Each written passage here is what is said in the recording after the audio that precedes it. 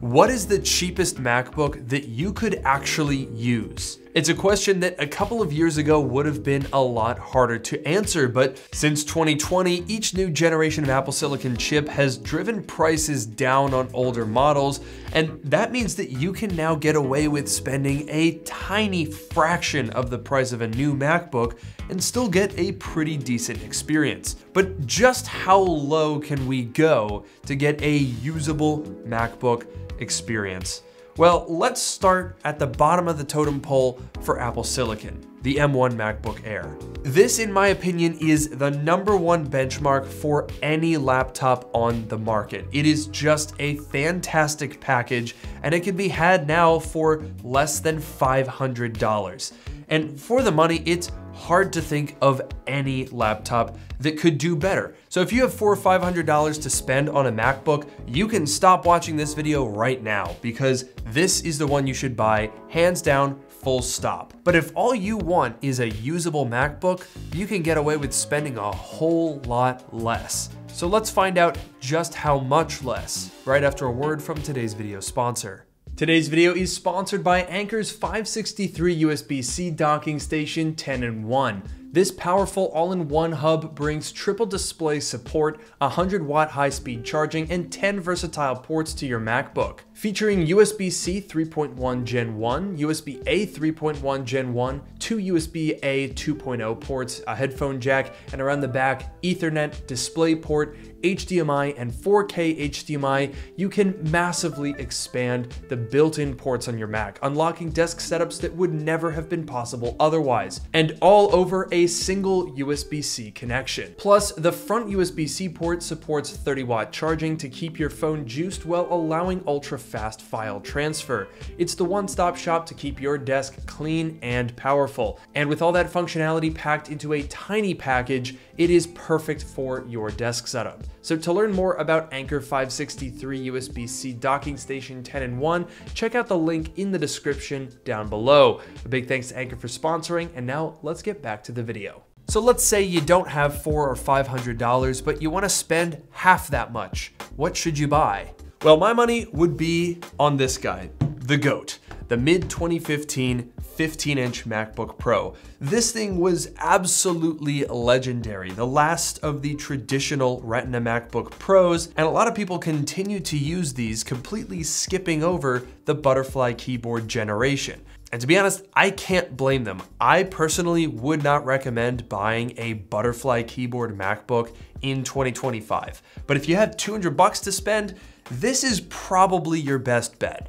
These things are now getting to be 10 years old. It's not really the powerhouse that it once was, but it's still plenty usable. Now, when you compare it to the M1 MacBook Air, you can absolutely see the difference in the snappiness of the operating system. But given the $200 price point of this machine, I can forgive that extra second or two of delay in opening applications. For basic tasks, which is really all you can expect from a $200 machine, it gets the job done. And I have to say that this generation of MacBook Pro has held up incredibly well. The design has aged beautifully. It came out almost 13 years ago and it still looks like a modern machine. We have a crisp, bright 15-inch Retina display, which makes viewing your content fantastic. And we've got Apple's iconic chiclet keyboard. No need to mess with success. It works great. The only thing that is starting to become a bit of a limitation is the complete lack of USB-C. This thing only has Thunderbolt 2 ports, which quite frankly aren't very useful anymore, so that's definitely a limitation. But I'll tell you what, for $200, this MacBook is so usable that I think we can go a little cheaper. Say, for example, the 13-inch version of the 2015 MacBook Pro. This is really the dynamic duo of cheap MacBooks. These are, without a doubt, the best that you can buy. Sure, you can save a couple bucks and go for a 2013 or 2014 version of this MacBook Pro, but the 2015 adds a Force Touch trackpad, which is a really great modern feature, and it also has newer generation processors which run a little smoother. Now, they are all going to be dual core. This particular configuration is the 2.7 gigahertz i5, 8 gigabytes of RAM, and 128 gigabytes of storage, which was the base model for this year. But it still gets the job done. When comparing it to the M1 MacBook Air, you can really highlight those differences in the time that it takes to launch applications, right? We experienced that on the 15. Obviously, it's not gonna be any better on the 13. But when we look at the 13 and the 15 side by side, you'll notice that the 13-inch is just a tiny bit slower. It's really not super significant when you're talking about basic types of tasks. Now, to get the most out of these machines, one upgrade I would definitely recommend doing is patching them over to macOS Sequoia. By default, 2015 MacBooks will run macOS Big Sur, but if you want to be on the latest option, it's super easy to do. Just download the OpenCore Legacy Boot Patcher, which I'll have linked in the description below, and follow the steps to download macOS, create an installer with a flash drive of your choosing, then you just click a button to patch the EFI partition on your MacBook, boot from it, install macOS completely like normal, and you're up and running. For the realistic scenario that both of these computers are gonna be for, which is basic web browsing, I would mainly look at the difference between these as a difference in screen size. For example, I just got my grandmother her second 2015 15-inch MacBook Pro. I bought her one a couple of years ago, and because she keeps it at her desk plugged in all the time, the battery swelled up. She was very intent on examining that over Christmas dinner. So when her battery went out on that machine, I just went ahead and got her a new one. I'll use the old one for parts, and there's really nothing more that she's looking for from a computer. It has a big bright Retina display, an easy to use keyboard, and it is perfectly sufficient for Googling facts about William Shakespeare, which is basically all she needs to do with it. And the same is true of the 13 as well. I have multiple friends with this exact computer and this exact spec that bought it new 10 years ago and are still using it. But I'll tell you what, I think we can go cheaper. $120 seems like the bare minimum, but we can do better. So what I got is this. This is a 2015 13-inch MacBook Air. Yeah, you'll notice a trend here. 2015 was basically the golden year. I think if you're looking for a used MacBook, look for anything from 2015. And I paid $90 for this fully working MacBook Air. This wasn't a for parts listing. This wasn't one of those things that ships without an SSD and you have to add one. This was just, here's a MacBook Air, 90 bucks. It showed up, I turned it on. That's it. Now look, this MacBook is not fast. That was already the case of our 13-inch MacBook Pro, and this is now using an even slower dual-core i5. But crucially, we still have 8 gigabytes of RAM, and this MacBook actually has twice the storage. It has 256 gigabytes. So you're really not in a bad position at all. And to be honest, I thought this was going to be quite a bit slower than the 13-inch MacBook Pro. So when I ran Cinebench 2024, I was surprised to find that with a score of 105, it was only about 20 points off from the 13-inch MacBook Pro.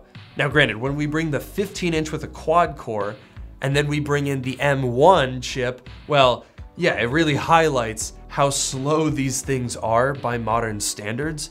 But just because it's slow doesn't mean it's not usable. In fact, putting the 13-inch MacBook Pro and this MacBook Air side by side, you'll notice that there's barely any difference between them. In terms of navigating the operating system on macOS Sequoia 15.2, they're both perfectly acceptable. Where the MacBook Air starts to show its age a lot more than the MacBook Pro, however, is the display. This thing is only a 1440 by 900 IPS panel, and it does not have very good color accuracy, sharpness, or contrast. The blacks are not very black, and honestly, this display looks a little bit terrible. So for my money, I think it would probably be worth the extra $35 or $40 to get a Retina MacBook Pro. But if you want to buy the absolute cheapest MacBook that you could actually use every day, this is it. 90 bucks. You're getting yourself a 10-year-old MacBook Air with a perfectly good battery. This one only has like 300 cycles. And honestly, back before Apple Silicon came out, a deal like this would have been pretty much impossible. I don't think you would have been finding functional, usable MacBooks for less than $100. So this is really a result of two key developments. Number one is these new Apple Silicon machines are getting faster and faster and faster, which drives the prices of older but still usable machines downwards. And the other thing is that computers just last longer now. Most basic tasks haven't become more arduous for a computer to run in the last 10 years. So the result of that shift is that computers just last a lot longer than they used to. And a 10-year-old MacBook Air can still do most of the same things that this thing was for when it was brand new. However, this shift in how long technology is lasting these days also means that we need to shift our definition of usability. More often than not, nowadays, whether a computer is usable is not a measure of how fast it is, but of how good the overall package is. We're entering a time where the computer will physically wear out before it will become too slow to operate. Put more simply, batteries and displays have a shorter shelf life than the actual computer components themselves. So when you look at the comparison between the 13-inch MacBook Air and the 13-inch MacBook Pro, I think given the $30 price difference between them, you should absolutely spend the money on a MacBook Pro with a Retina display, because man, that MacBook Air display is showing its age. Granted, this is a 2015 MacBook Air, but the actual display panel that Apple used was in use since like 2012. So it is not a modern looking thing anymore. But whether your $100 is going to a MacBook Air or a MacBook Pro, the number one consideration is the battery. Make sure that the condition of the battery on the machine that you're buying is good, because that will absolutely wear out before anything else. But I'm curious to know what you guys think. Would you buy a MacBook Air or a MacBook Pro? Or would you have a secret third option, something that's even older and even cheaper than any of the ones that I listed today? Let me know all of that in the comments down below. And of course,